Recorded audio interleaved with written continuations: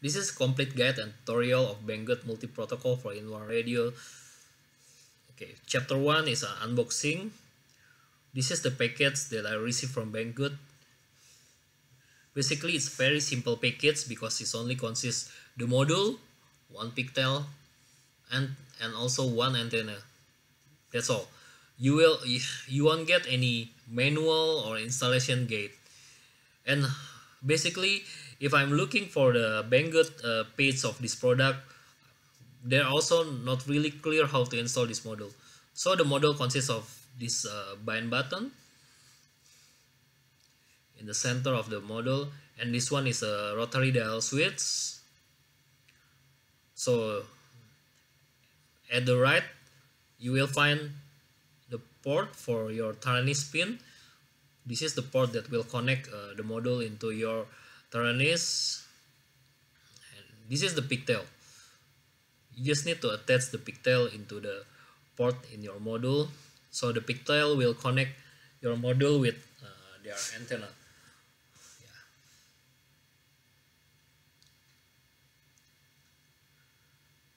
It's really easy to install the pigtail. Just push it and it will attach very firm.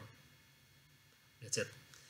And after that, don't forget to install your antenna because it will improve your range, and also it will protect your module from damage because over power transmit from your module if the antenna is not attached. This silver box actually your 4-in-1 protocol module. That's the core of this module. So after this chapter of the installation is very simple. You just need to prepare the double-sided tape. Well, yeah, as you can see, I put the double-sided tape in the back of the module. So this part will attach with the back of your Taranis. I will explain later. So just take off the bay door of your Taranis. This is the pin that will connect through the port of your module. The pin is actually quite long, so you just need to make sure that the pin is fit. We have a 5-pin there. Just make sure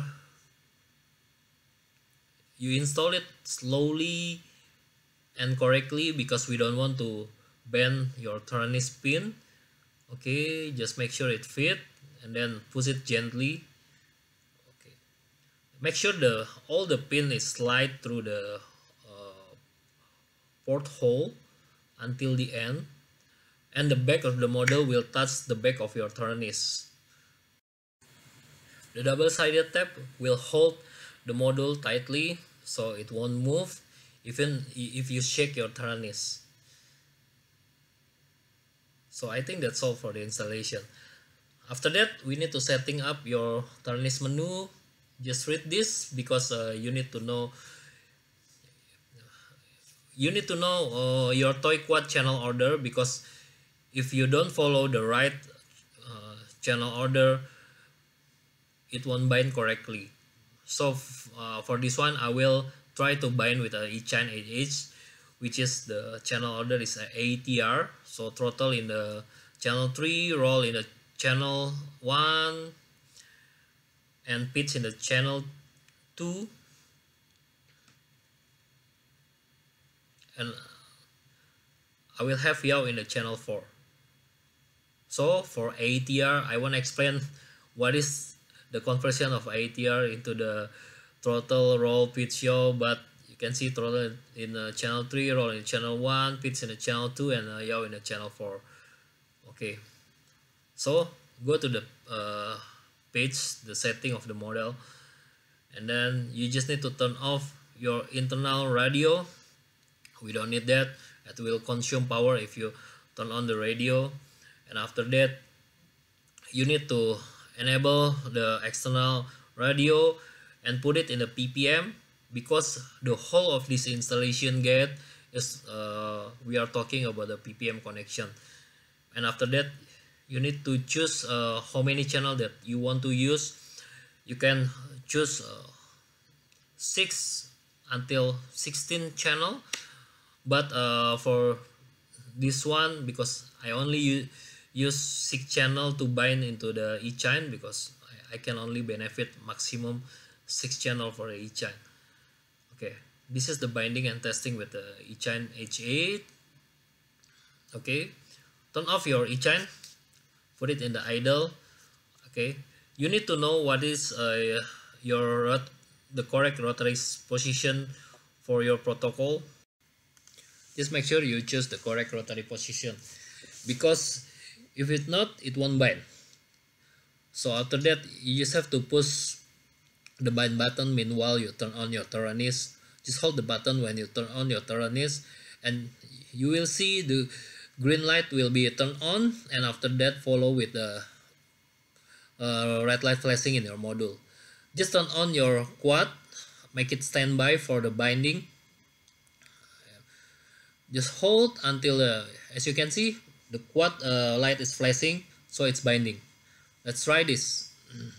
Let's try if it works or not. Okay, I will try with the throttle. Okay, push the throttle. Okay, it works. The propeller spinning. Check the yaw, check the roll, check the pitch. Is it working correctly? If there's any need for reverse. Oh, it's working flawlessly. So I think that's all. This is the binding process with the PPM. So after that, I will talking about the serial connection, but before that, I just want to show you how I tidy up the module installation. I'm using my stock back cover TARANIS. I just drill a hole and I slide the antenna connector through it and tighten with the screw ring. As you can see, it's very neat. You can take off your antenna if you don't want to use the module, so it won't tangle with your TARANIS. I think that's all. This is the complete guide of the multi-protocol tutorial. So you can stop here if you don't want to use a serial connection with this module. Okay, this part is actually just additional. You don't need to do that because with PPM your module will working flawlessly. But if you want to select your multi-protocol from the TARANIS menu, you don't want to use the rotary switch, just follow this guide.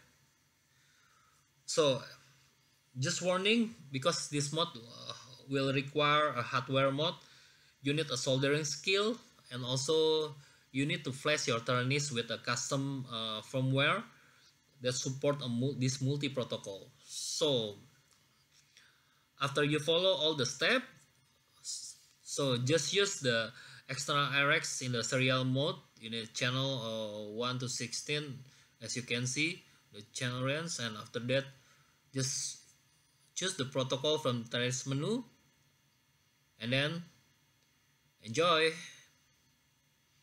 It's bind. Thank you for watching.